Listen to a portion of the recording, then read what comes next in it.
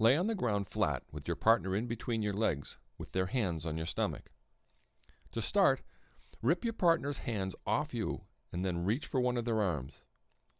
Wrap your arm around their shoulder and grab their wrist with your other arm and connect your hands.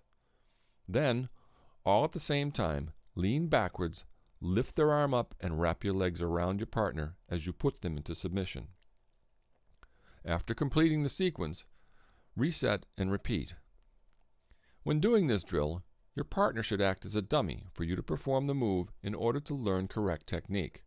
However, after you begin to master the move, your partner should improvise and try to escape the move or counter, making the drill more competitive and realistic.